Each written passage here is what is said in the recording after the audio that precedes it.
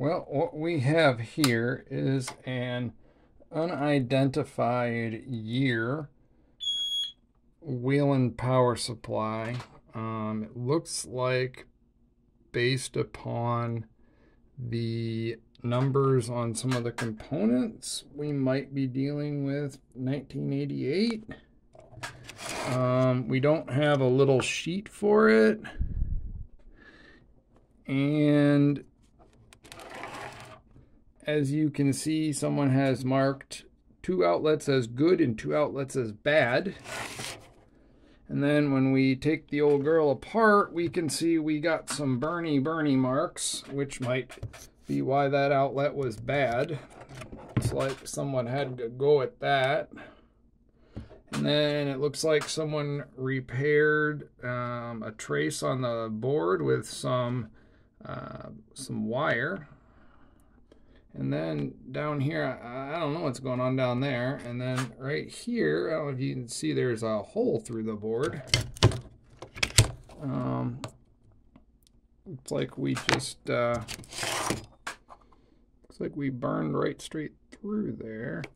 And really, that just is a jumper. That doesn't really need connected. I mean, it needs connected, but it doesn't need any like electronics connected to it. It's just a wire.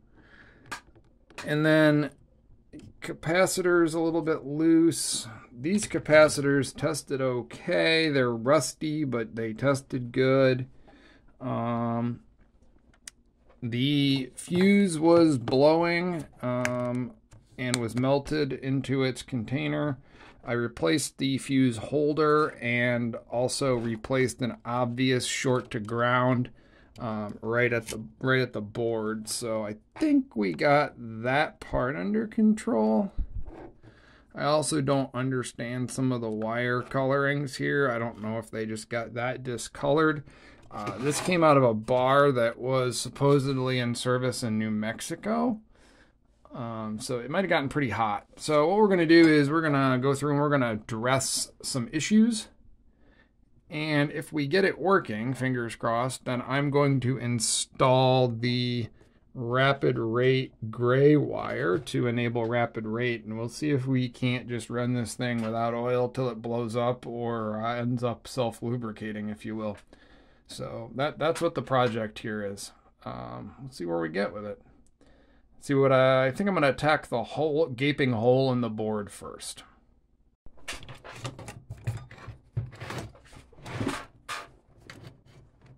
Turns out the gaping hole wasn't so much the problem as it was the connection it broke. So really, once I got the connection that spanned it repaired, which again was just a wire, it wasn't a component, it actually seemed to fix the problem, and the gaping hole was never actually addressed. I'm not sure what I would fill that with anyway, so we'll just call that a speed hole or a ventilation hole for now. Looking more closely at the burnt area, I think it may have had more to do with the power input and the main ground. Whether it was a symptom or a cause, I never really forensically investigated that, but once the component that it destroyed, which was again just a little contact wire, was resoldered and replaced, it seemed to solve the problem, and I didn't really have to do anything further to this. It looks a lot worse than it is, and I think the short that caused it, or it caused, etc., was our problem. So the gaping hole actually gave me some room to work. I was able to pinch the contact down onto the solder trace and flow some solder onto it without contacting the next closest contact, which it can't bridge to. And it actually wasn't as hard as I thought it was going to be. I thought this was going to be extremely difficult, but I also did a better job cleaning this one before attacking it than I did some of the other portions, so that probably led to it. And then also to speak to the exposed copper colored area at the top, It's really not actually a problem. It's just no longer insulated. It got scraped clean. And once it was scraped clean, it actually seemed to be fine, so I just left it alone. I did not reapply any insulative coatings to the bottom of this supply. Plenty of older power supplies operate without it, so I just left it alone. As soon as I got this specific part reconnected, I just called it a day. As far as that section's concerned anyway, I was pretty much done on that end of the board, and I was free to move on to some other more obvious problems.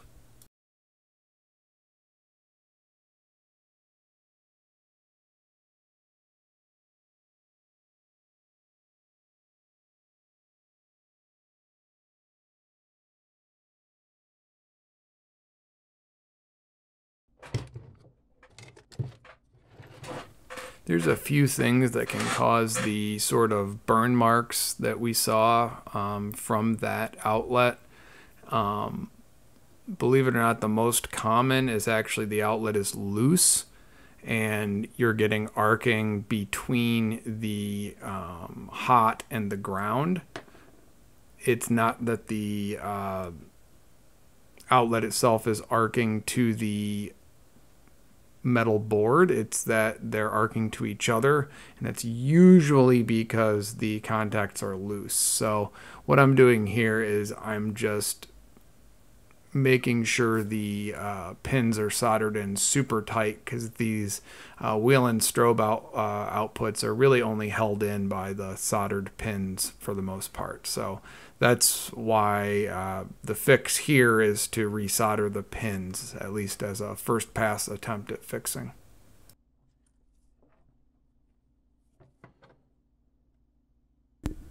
At this point, I realized that I probably hadn't cleaned that enough, and so I went ahead and wicked up the solder I'd put down and wicked up some of that melted protective Whelen coating and started over with my attempt to solder this pin and the one next to it. Usually I go through and wick that stuff up ahead of time. I thought I had done that, or I thought at least it was clean enough I wouldn't need to, but I thought wrong, so that's why the resolder there. I would say 75 to 90% of the time when I hear a snapping sound, a popping sound, or there's arcing in a power supply, the actual output is to blame, especially if it's one of this type that's on the board instead of being a pigtail. So seeing the burn mark on the mounting plate and having problems with that specific outlet was a pretty telltale sign that we had just bad contacts, which can just happen with age or from removing the plugs, pulling on it, whatever. Also, there was some damage to the actual trace on the board underneath it that I had to clean up, but that part seemed to go pretty well.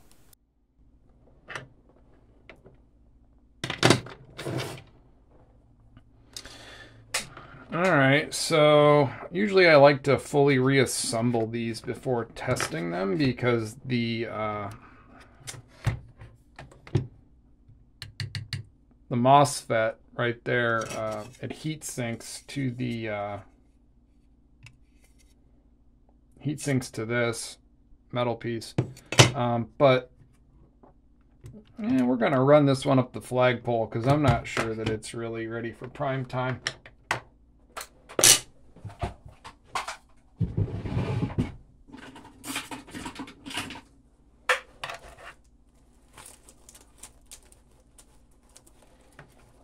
It's important that if you ever pull one of these apart that you don't run it off the metal backing for more than, say, like maybe 30 seconds. I don't know. It's an arbitrary amount of time, but you don't want that MOSFET to have no heat sink, I guess is what I'm getting at, which is a good way to cause it to fail, and then you get to replace that.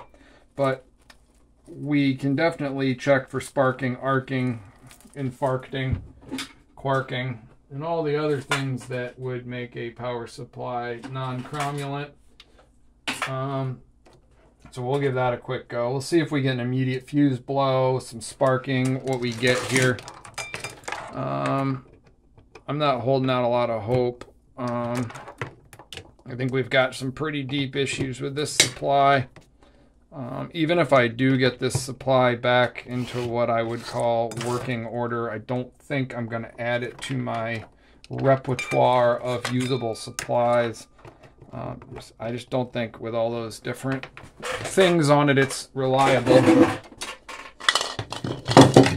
So when I test these, generally I use a red bulb on the outlet that has been problematic.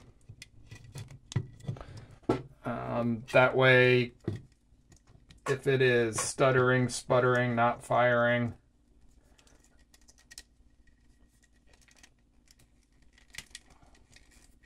whatever, we know which bulb it is. And in this case, we may not get our arcing and sparking until we put it back on the backing, because it looks like some of that arcing was from the extra piece of wire they added to the backing plate, or it might have been when it actually failed. I'm not sure. But we'll run this up the flagpole and see what we get here. Contact.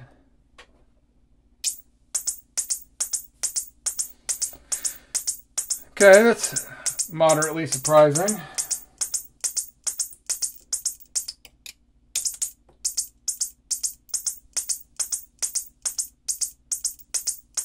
High and low power both work. Very surprising.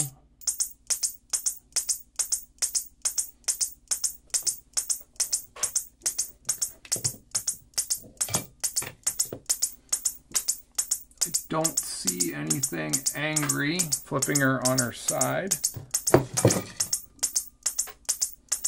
I'm going to go ahead and install the rapid rate wire just to really run this thing till the wheels fall off.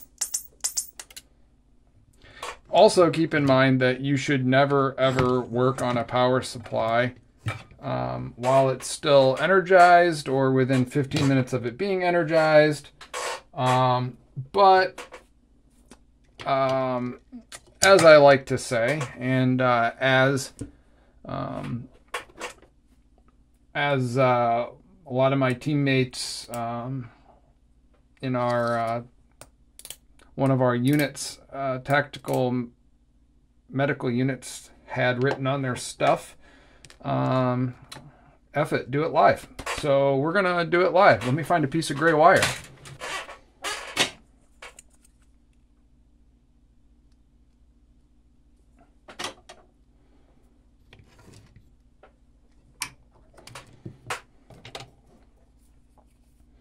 Not really necessary, but a lot of times I'll tin up the end of these extra leads that I add ahead of time, just to make the process a little bit harder or easier, depending on how you look at it, I guess. Makes the wire a bit wider, but once you're through, it makes things go a lot easier. So let's see if I can not shock myself inserting this wire.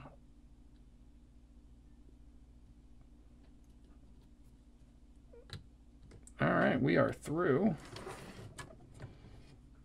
As in,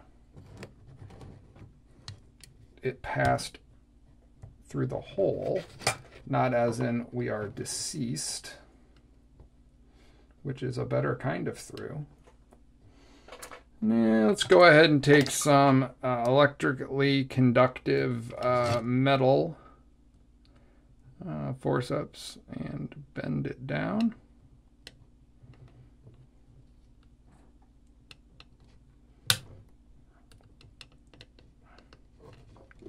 See if we can't just scare the bejesus out of ourselves while we do that.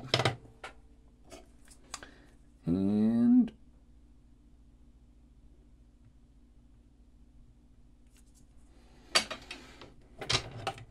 Also, I don't want to see any comments about my soldering skills. Like, it's not polite to tell someone they're bad at something that they already know they're bad at. So, yeah, I know I'm not great at it. So, thanks.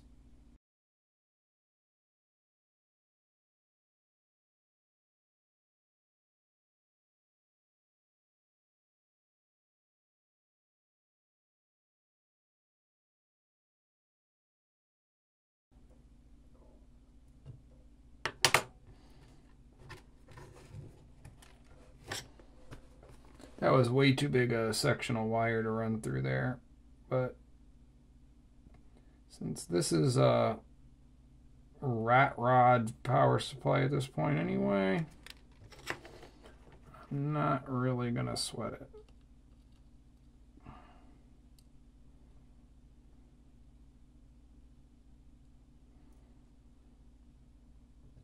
Okay, we are going to call that good. And now we're going to flip the beast back over without shocking ourselves, or with shocking ourselves. It doesn't really matter at this point. See if we can firmly tangle our web here.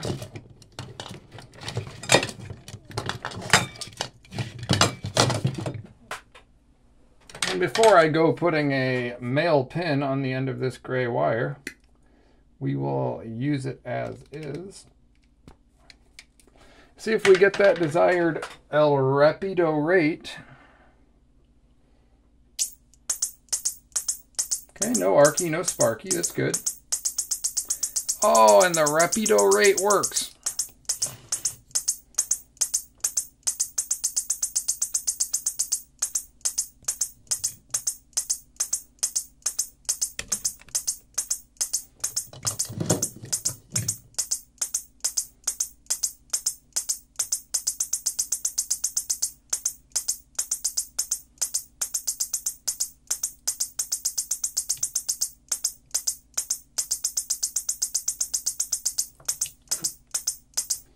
All right, so we'll go ahead and throw a male pin on the end of that gray wire, which of course is slightly the wrong length for the plug, which is a tradition with rat rod power supplies like this one. And then we will bolt the whole freaking thing back to the chassis and see if it starts sparking and arcing, which probably.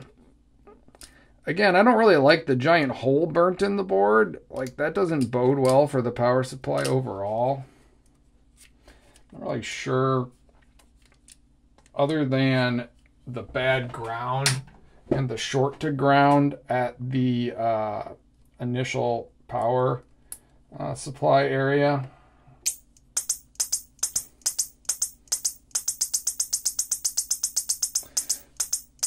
But regardless, we're good. Time to put her back together, I guess, right?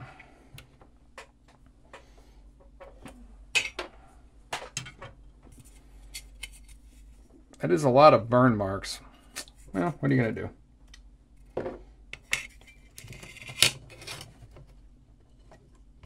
mean, one of the burn marks is like square over the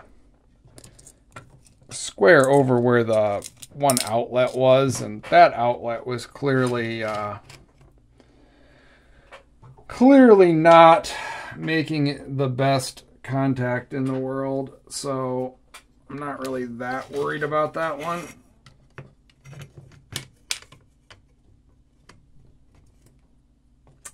But the one over the area where they added wire to bypass the bad solder track, I'm really, really, really hoping that it was the bad circuit board solder track that caused the charring, if you will, and not their fix. Because if it was their fix, once we button this up, we're going to start Arky Sparky again, which I'm sure everyone would make everyone's day complete, but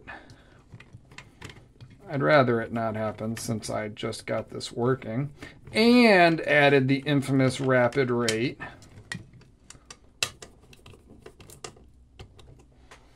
So Another mistake you don't want to make with these is you don't want to forget to reconnect the MOSFET.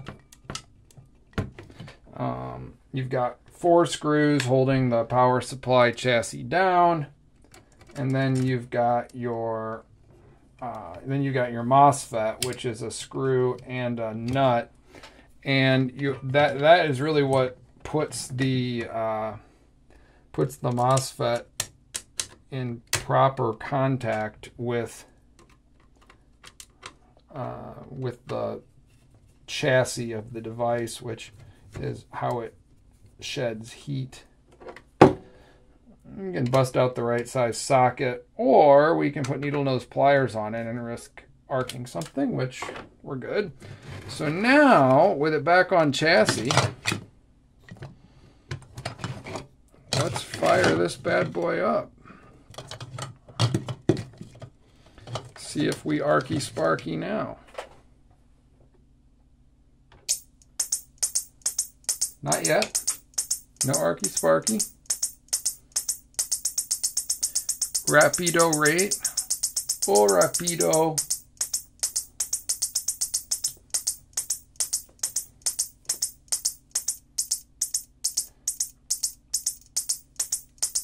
So this one works. We got lucky, or it was all skill. Either way, thanks for watching. Like and subscribe.